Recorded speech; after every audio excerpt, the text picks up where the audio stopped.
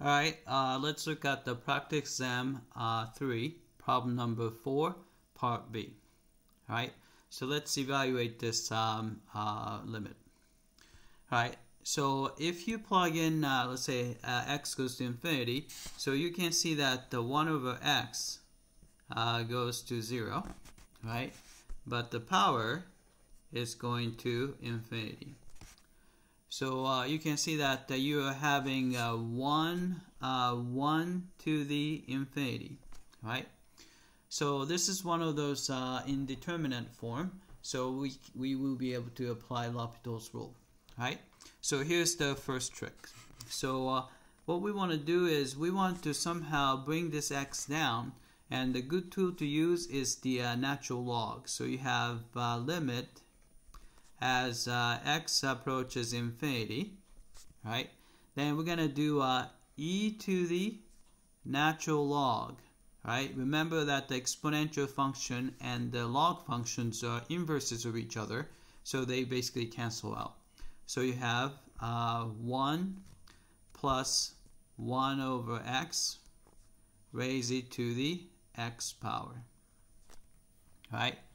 Then what we want to do is we can use the log property to move this power x and put it in front, right?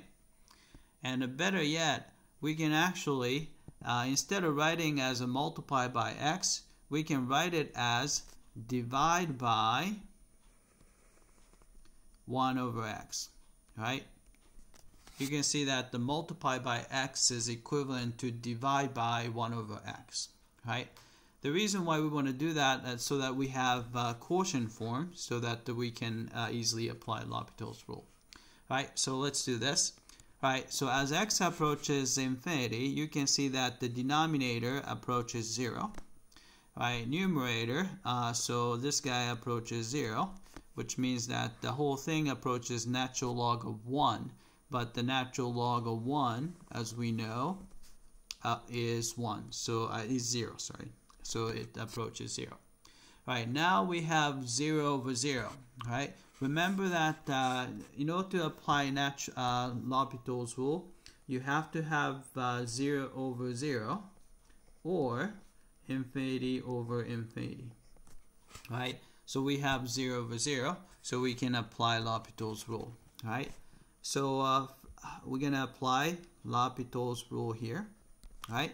And another thing I would do is, since the exponential function is continuous, we can squeeze this limit inside the exponential function. So it's e to the limit as x approaches infinity.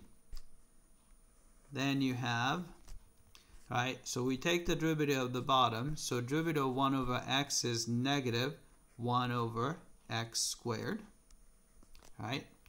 And derivative of natural log of 1 plus 1 over x is, right, so put whatever inside the natural log as the denominator, and take the derivative, put it on top. So derivative of 1 is 0, derivative of 1 over x is negative 1 over x squared, right?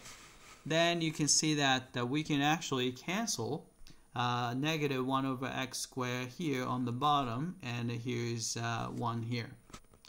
Alright, so what you get is really, so this is equal to e to the limit as x approaches infinity, and on top you get 1, then you have 1 plus 1 over x.